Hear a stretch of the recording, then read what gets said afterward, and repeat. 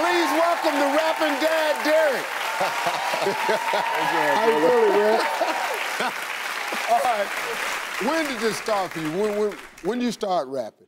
I was 16 years old. My brother and sister were killed. I was in foster care for many years, and I was on the schoolyard. And I saw two guys battling each other. And I was like, I want to do that. And my homeboy was like, no, D, you white, you can't do that.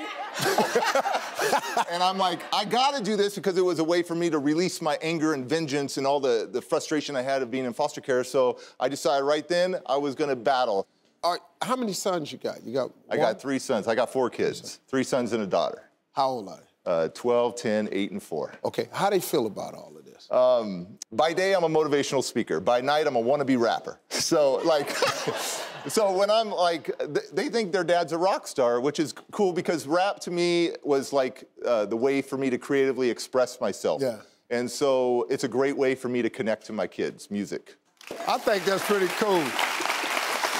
Now, stay right here, because I'm going to let him do his thing. But before he does, I want to thank everybody. That's it for today's show. Thanks, Derek, all my guests, everybody out there watching.